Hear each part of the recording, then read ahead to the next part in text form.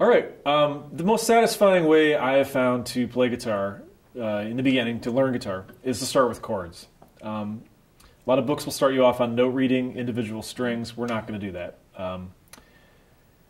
So a chord is technically 3 or more notes, and we're going to start off with what are called the basic open chords.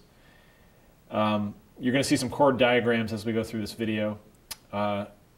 Remember our 3 sets of numbers: finger numbers, fret numbers, and string numbers. We're going to start off with a nice easy chord, E minor.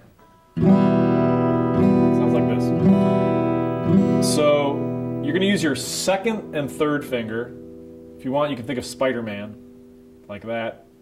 Your second and third finger glued together. Second finger goes on the second fret of the 5th string. Third finger goes on the second fret of the 4th string. And the rest of the strings are strummed open. It's a 6-string chord. So I'm just using my thumb to strum like that. All 6. So notice, keeping my fingers nice and curved, my fingers are coming down nice and perpendicular. And with my right hand, I'm strumming all 6 strings. Okay, so that's E minor. And if you're getting all the strings ringing through nice and clear, congratulations, that's your first chord.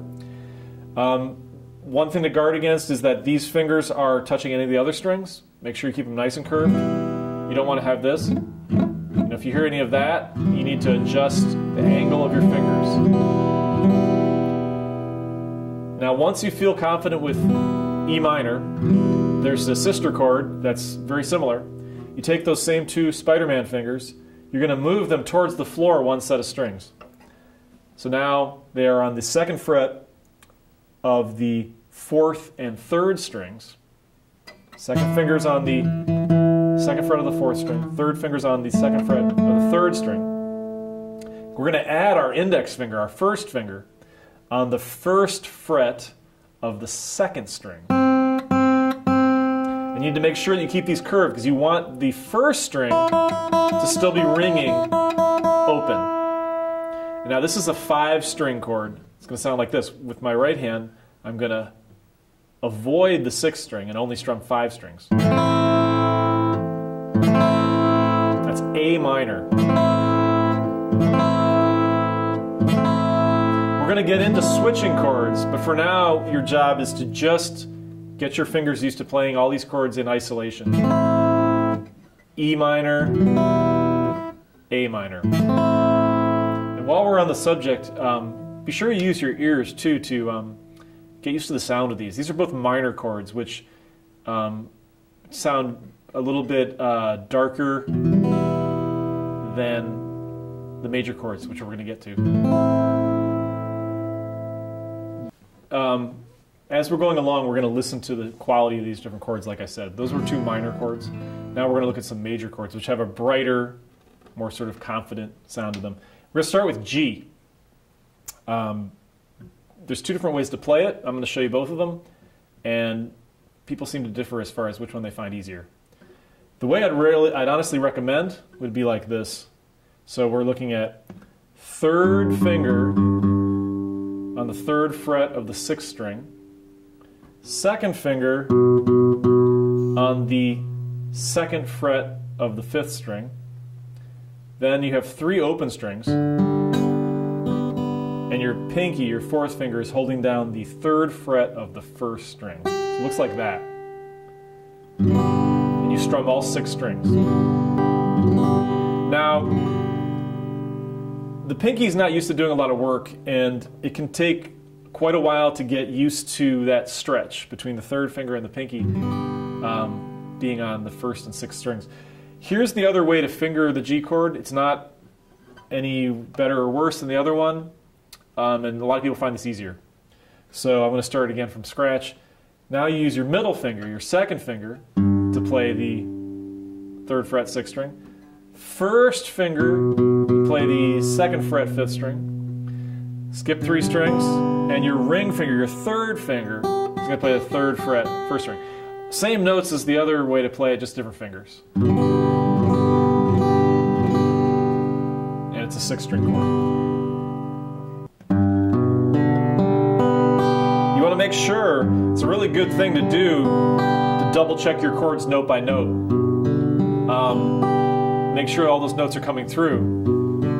Let me show you some things that you might run into. You might have, that might be something you run into, which is the notes that my fingers are holding down aren't coming through because I'm not pressing hard enough. Now I am. Another thing that might happen is if one of your fingers isn't curved enough, then it's going to be muting some of the strings that are supposed to be open. So you got to keep those fingers nice and curved, press down enough to get a nice clear tone. And that's your G chord. So we're going to move on to a C chord. We're going to start with a very similar fingering to the G chord we just looked at. Your third finger is going to play the 5th string, 3rd fret. Your second finger is going to play the 2nd fret, 4th string. Then you're going to have an open 3rd string.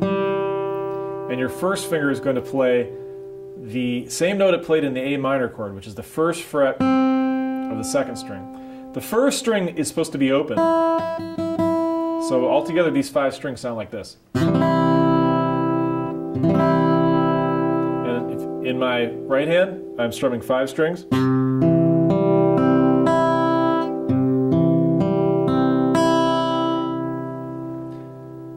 So notice so far we've had a 6-string, 2 6-string chords, E minor and G, and 2 5-string chords, A minor and C minor. There's also a set of 4-string chords, and we're going to look at our first one, which is going to be D. So D is a triangular shape. It could help you, in your left hand, it could help you to think of like a peace sign, because your first and second fingers are going to be parallel. What I mean by that is your first finger is going to go on the 3rd string, 2nd fret. Your second finger is going to go on the 1st string, 2nd fret. So notice there's a string in between them. And then your third finger, your ring finger, is going to come down on the 2nd string, 3rd fret. They make a little triangular shape. And you're going to strum in your right hand 4 strings. So the 4th string is open.